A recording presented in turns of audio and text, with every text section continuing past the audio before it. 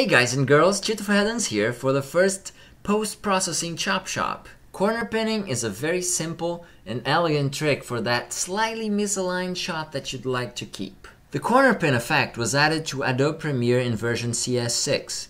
Just go into the Effects tab and find it under Distort. Now, drag it over the shot you want to fix and go into the Effects tab for that shot. You have two different options now. One is playing with the numbers here, the other is using the mouse to drag the corners manually.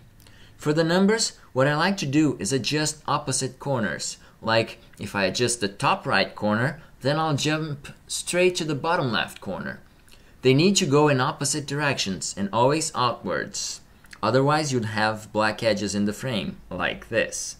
You can also use the top left and bottom right corners. It's a simple matter of preference. The way I check if it's right is by looking at perpendicular lines in the frame, like buildings in the horizon. If the lens is misaligned, they won't be perpendicular, and that's what you're aiming for.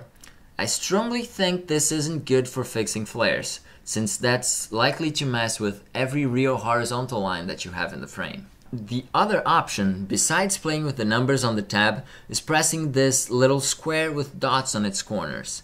This will show you the corner pin targets on the footage window, and you can drag them at your will until it looks right.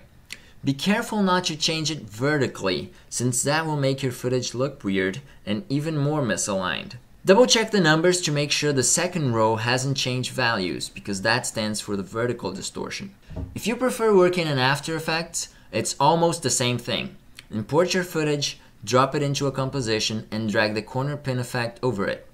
Here I prefer just to drag the control points instead of playing with the numbers, but that's because I'm super comfortable working in After Effects.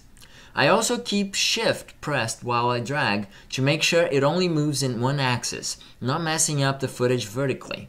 If you're not so at home with After Effects, I strongly recommend keeping an eye on the values just to be sure you're not making any mistakes. I'm gonna reinforce that this cheat just works for footage that is slightly off. If your shot is all messed up, fixing it will either wreck resolution or not look right at all, no matter how much you distort it. So always double check alignment. I don't think I need to mention that you can do this in Nuke as well, since if you can handle Nuke, you don't need a tutorial on corner pin.